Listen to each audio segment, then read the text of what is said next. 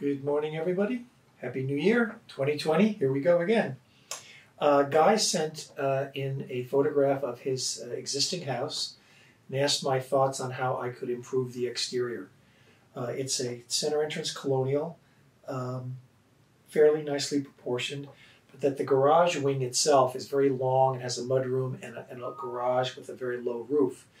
So some of the suggestions that I would recommend would be creating a cupola on the roof centered between the two garage doors, have it on a base, and then have it step up from that, have a lantern inside it so it's got some verticality. The existing garage doors are just solid and they have clipped corners. I would square the opening and create two new carriage house looking doors that can still operate up and down but have windows in them and really be more like a coach house type doors. The current mudroom has an aluminum storm door. I would change that to a wooden Brosco storm door with a mullioned storm panel that would tie into the windows. The coach lights are white right now. I would do antique copper lanterns, perhaps a little bit larger scale, flanking the garage doors on either side and also by the mudroom door.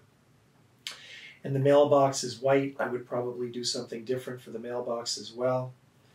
And then along the road there are these brick pylons that have the white lanterns as well. They should be something more significant, either black or copper lanterns on those podiums. There's a nice set of window boxes along the second floor windows, which is great. And the house is kind of a blue-gray. I'm not sure the context of the neighborhood, but I would consider painting the chimney white with a black top. I would also consider perhaps painting the entire house white with dark green shutters. I think it would be a little more classic New England. And this color is kind of not classic, it's not historical, it's kind of in the middle. So those are the changes that I would recommend. I think it'll add a lot to the house and certainly be timeless. Thanks for the question, and for that I will sign your book.